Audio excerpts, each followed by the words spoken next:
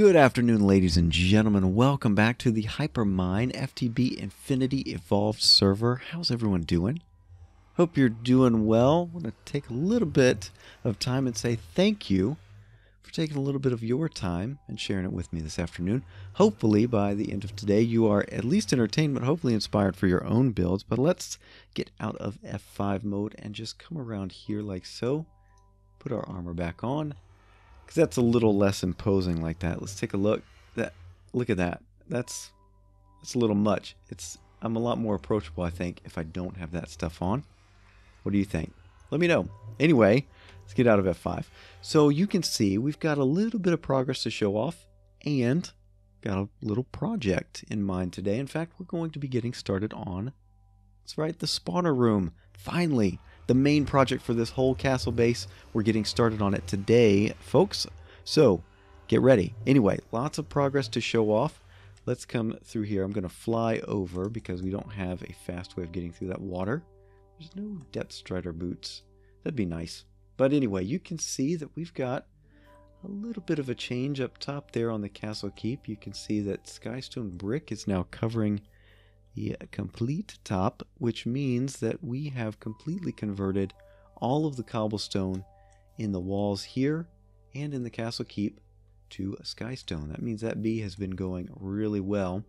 The other thing of note is that you can see some spruce logs making an appearance here, kind of decorating, and we're getting that worked out. I'm going to show you a little bit more of those details just as soon as we go around this corner, because got a lot of stuff to show you. I've been doing a fair amount off camera, not showing it with you, so we're going to see a bunch. So last time I showed you this building right here, and that's where our ME system is, or was going to be, and so I needed to move that off camera, and so we can come around here, and we're just going to ignore the elephant in the room beside me for the moment. You see that the ME system is gone. It used to occupy a position somewhere right around here, and it's gone. Where did it go? Yeah, and you can see some other changes. Ooh, lag spike. Let's come over here. We'll get to these buildings in just a moment, but let's take a look at the ME system real quick. We're going to come in here. You can see that we've got just a few of the drives put in, so I did put those in. That was where we were originally storing everything outside, and now I've put them in here and put all the terminals in place. We've got crafting terminal, and I'll show you that in a bit, and our fluid terminal. We've got some sewage. How are we getting sewage? That's interesting to me. I'll have to figure that one out. That means we got a sewer somewhere close to some animals. So that's a surprise to me. Anyway, we also have a pattern terminal, and should have that already in the system, and an interface terminal, so we can access any interface that happens to be on our ME network. And we've got what looks to be quite a few in here. And you can see that I have been putting in some patterns. Let's take a look back here. Now, I can't remember if I showed you how far we've gotten back here. I did have the crafting cube in place. If you want to know about the crafting cube, again, I will put a link to Ballantyne's video in the description box below. But he goes into a pretty good explanation of how this all works. And so there we go. That's a little crafted cube. We've got interfaces and molecular assemblers here like so. And then on the same channel setup with this dense ME conduit from Ender.io, I've got a few different crafting processors. We've got one that has let's see, 64K, and then a crafting monitor. I never get back here in time to see what's being crafted, but maybe if I get to something that's taking a long time, like some solar panels or something, then we'll actually see that in use. I've also got some 1K storage right here. So 4 processors total for crafting. That makes things rather quick. Then up here, I found that my bees weren't quite producing after I moved them, and or rather they weren't getting centrifuged correctly, so they all kept getting into the ME system. So this is just a temporary setup to take care of all the combs that showed up in the ME system. Up here we've got our import and export. So export for Yellorium, which we've got plenty of in the system. Import from our standard ender chest and export for, what is that, mob essence. So there we go. This entire system is held in this particular building, which I showed off last time. You remember the overall design we're going for. The only thing I've changed here is a torch. So that's from the chisel mod, and that's just one of the models that you can get for a regular torch. So there we go. One thing that I found out is that I had put this building too close to the keep for when we start doing the decorating on the keep. So we're just going to have to live with it and work around it once the full decoration on the keep goes in. And that's kind of how castle towns worked anyway. They kind of just got built up, and sometimes you have buildings touching that you wouldn't necessarily want to be touching. So we'll just deal with it. I did find out in enough time that we were too close to the keep for this building, so I moved this building out a couple that way. So yeah, we'll get to that building in just a moment. And over here I'm going to show you a little bit more that we've done. No, not yet. Right here is going to be the reactor. So I moved that over slightly so that we could have a more believable path through here between the ME building and the reactor building. And this is going to be one. If you ever look at a stereotypical reactor containment building, it's going to be like that. It's going to have a dome on the top for the roof. So we're going to have a medieval themed reactor containment building, if that makes sense. So we'll see if we can pull that off.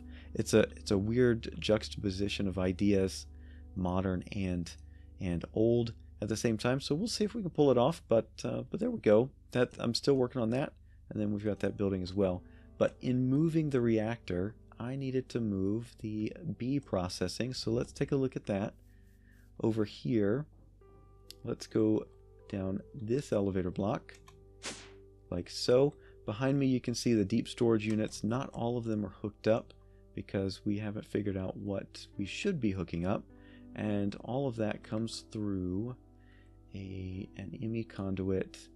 Just grab a wrench here so you can see. So that's conduit facade right there. When you hold a wrench, it shows the conduit behind there, and you can see it right there as well. Some more conduit facade going on, but that's all 32 channels filled up for that conduit. So we're kind of stuck there. If we want some more deep storage over here, it'll have to go on another ME conduit. So anyway, down here we're going to have our automated machines that are hooked into the ME system, so with the processing patterns and such. But I did move the bees over here, and the way to move bees, let me show you a little something else that I've got here.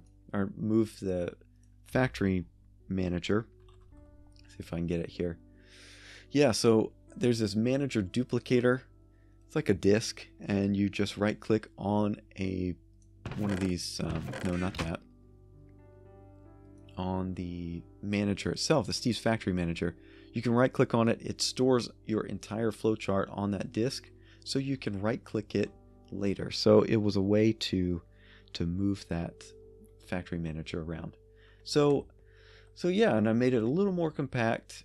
We did have the factory manager block visible up here, but I just put it under the diamond chest. So I did have to change some things. The inventories weren't quite set up correctly. So there we go. And then I moved my RF tool stuff to over here, and we'll get to that at a later point. For now, we need to get the various processings done. And let's take a look at this other building right here. And this is just for a future episode, but this is going to be our ore processing facility. Okay, so step back and take a look at it. It's kind of our smithy, so I did base it off of some what are they, medieval smithies that I saw online. I just did a Google image search and found something that looked like this, so I tried to recreate it as best as I could. Seems a little awkward, but it does get two different roof lines, so we're going to keep it. We've got kind of the same theme going on as the ME system building over there. If you've got a better name for that building over there, the crafting and storage facility, I guess, but I don't know if there's a good name for it in a castle town. Right here, it's the blacksmith. So the blacksmith, we're going to have ore processing, and we've got our tinker smeltery there. Come in here. There's not much at the moment. We're going to be doing that in a future episode. Maybe the next one, maybe not. I don't know. We'll see. So we got plenty of room for the various machines that we need for that. So now what we need to do is start work on the spawner rooms. So let me show you what we've got for that. And I really need to walk around the castle town instead of flying around. So over here is going to be our spawner room. I've already laid out how these spawners are going to be arranged. And each of these chiseled cobblestone blocks, brick block, whatever, is going to be a spawner. We may not fill up all 16. The reason I'm doing 16 is because there are 16 colors on redstone conduit from Ender.io. So we're going to be controlling these with redstone conduit, so we can turn them on and off as we wish. That's one of the things you can do with the Draconic Evolution auto spawner or stabilized spawner. But let's take a look at what we've got for the harvesting chamber, if you will. So I was going to do, you can see over here, I was going to be doing a harvester. What are they? The mob harvester. I was going to do that, and then I decided, you know what, that takes RF, and we're already using spawners that don't take RF. We might as well use a harvesting mechanism that doesn't take RF. So we're going to be using these diamond spikes, and we're going to be putting Reaper 5 and looting 3 on them. Why do we want Reaper 5? Well, we want to get some more of the mob soul drops from Draconic Evolution so we can respawn dragons if we wish, and looting 3 so that we can did get one of those, okay, so that we can get the really good drops, the good player drops, the rare player drops more frequently. So let me we're gonna grab some levels here so I can show you how I'm going about this. It's going to require a lot of off-camera work. Why is that? Well, you'll see. I am going to fly over here. We're going to fly to the original hidey hole because I've got something down here, and I can't remember if I've shown you this, but I have been using the Bibliocraft printing press to copy books. So what we can do here is eat first, and right here there's no interface, so the way to use an interface, or there is an interface, but it's not, you don't right click to get to it, you have to use these glasses. So let's do that, and once you put on those glasses in your helmet slot, you can see different things show up on various Bibliocraft items. So over here you can see how many books are left. There's 40 books and then 40 ink, so we're not doing too badly there. And then you can see the book that I have put on top of the printing press and how many levels it's going to take to copy the book. So we take an empty hand, we've got Reaper 5 looting 3 in there, we're just going to shift right click, and that gives us a printing or an enchanted plate. We put that in here, and there we go. That thing's going to start doing its duplication, and you get 3 duplications out of one of those plates, and it takes a while. So we'll take that, put that back on there, ready for the next time. So that's how I've been duplicating those. We'll take the glasses off. Actually, let's put that down here so that we can just put it on there. Also, you may have seen me do this. I put in a wireless terminal so that I can send stuff back to the ME system or grab stuff from the ME system as I see fit. So there we go. We're going to have to do this 25 times to get all of those books. I am not going to bring you along for all of that. I'm just going to take care of this, and then we'll enchant these. But let me show you the enchantment. Oh, come on, come on. Let's get through there. Get away from the chickens. They're so loud. Get away from there. Another thing I've done right here is I set up a little auto essence berry farm as well. And we'll move that to a more proper spot and put that with the other, like the ore berries and such. So let's come here. We'll put a diamond spike in, and it's going to take 26 levels. And I do have some levels just sitting over here from when I had this down in the basement section on those spawners. So let's throw that spike back in there. And there we go. We've got one of the spikes. So let me get all of those spikes done, and then we will go in and lay them out on the floor in there, and we'll get that going. All right? So I'll see you in just a moment. So I'm heading away from my island because I need to get a test subject for our little spawner collection area. So we've got a zombie there. I had to go away from the island because I've got all those magnum torches and nothing will spawn over there. So let's see if we can grab that zombie. Yeah, there we go. We got him in a soul vial. This is from Ender.io, and you usually use those to set up those powered spawners from Ender.io, but this one we're just going to let him loose after we do a little bit extra of what we've got here. All right, so a little bit of a change from what I was originally planning. So all of these spawners are going to be in a column above this central spike. I ran out of levels, so I figured, you know what? We may be able to get by without that central spike. And sure enough, in my creative testing world, I was able to do that. So I've put a sewer in the center, and we're going to put just a block right above it and keep any mobs from dropping in there. And then what we're going to do, I was thinking a vacuum hopper, but instead I found this vacuum chest from Ender.io. I'm just going to put that right there, and then we'll go back, we'll go down here, and I've already got a little bit of a setup going, and we can take that block out, and we'll put, I had one, oh, it's up top. I forgot to get it out of the chest, so let's just grab this real quick, and there we go. Got our item transfer node. Let's go down here. There we go. All right, item transfer node. We're going to put that on the bottom of the vacuum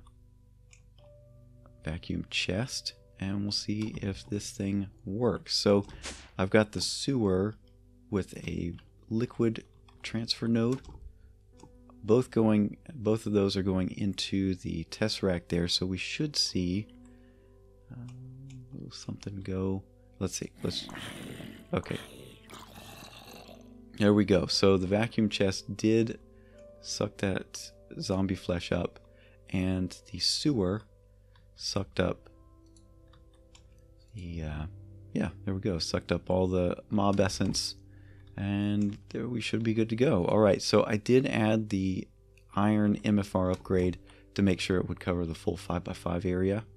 So that wasn't a proper test because I have it going into the tesseract already, but we've got a decent amount of mob essence in here, and we're going to be using that for some MFR auto spawners, in particular for the ghast. I don't know where that's going to go. It might go in the top of this tower. It might go in the top of that tower. I don't know. Jury's still out. So anyway, that is the rough idea of how the spawner room is going to go, the spawner floor is going to go. And what we need to do now is just get in some of this dark clear glass. You might have remembered that we set up the squid farm for this. And that's pretty much how it's going to go. And I'll take care of this between now and the next time we're here in the spawner room, because we've also got these columns to take care of. And then that area right there, that block right there might be letting light in, so I might need to put a conduit facade on there of some form. But anyway, that's going to be it for this episode. Hopefully you enjoyed. If you did, A like is always appreciated. If you didn't, let me know how I might improve. But yeah, so if I'm doing something that I don't know about, well, it helps to know about it. So that's going to be it for now, and I will see you in the next episode. Bye-bye.